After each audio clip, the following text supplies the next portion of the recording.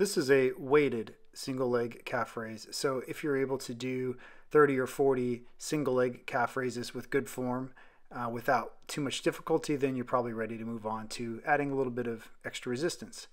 And like a normal single leg calf raise, we're going to be up on an elevated surface so that we have room to lower our heel down below our level of our foot and extend up and squeeze that calf at the top of the movement. And you can use a bench or stair or basically anything that you can elevate your foot on.